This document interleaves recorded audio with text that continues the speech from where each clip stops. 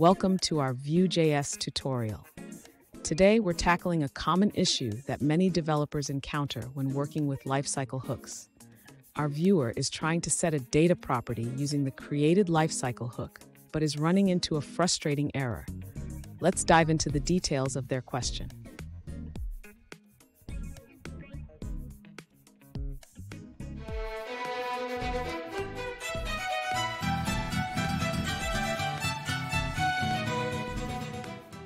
Welcome back to another technical video. Today, I'll be going through your question, answering it, and hopefully finding that solution you're looking for. Guys, remember to stay just a little bit crazy, just like me, and hopefully you work through to that resolution. Now, let's continue on. Let's start by understanding the issue you're facing with the VueJS Lifecycle hook. The error message indicates that the template is trying to access properties of an undefined object.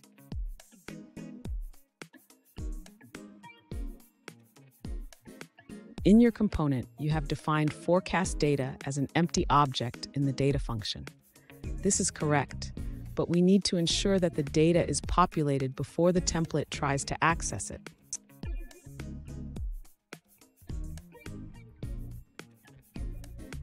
Next, in the created lifecycle hook, you're making an HTTP request to fetch the forecast data. This is where you populate forecast data with the response from the API.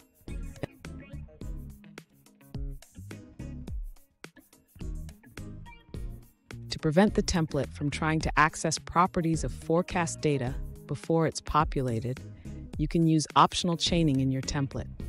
This will safely access properties only if forecast data is defined.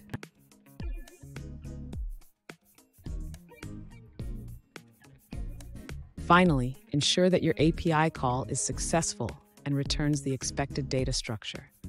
If the structure is different, you may need to adjust how you access the properties in your template.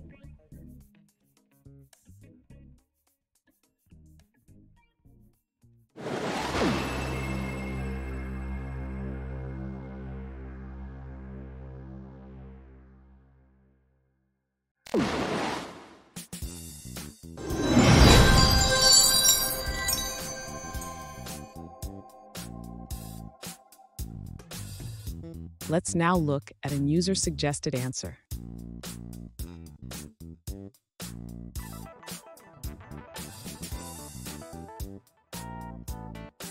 When setting data in Vue.js, remember that it can be asynchronous.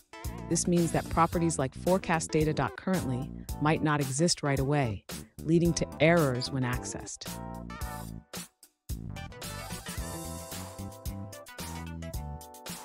To prevent errors, use a v-if directive to check if the data exists before trying to display it.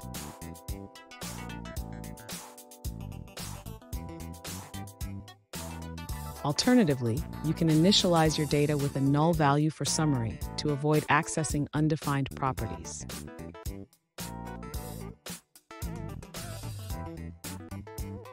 I hope that video helped find the resolution you're looking for. If it did, guys, I'd appreciate it if you could hit subscribe. Until the next time that you need more technical help, I hope you have a good one. Cheers.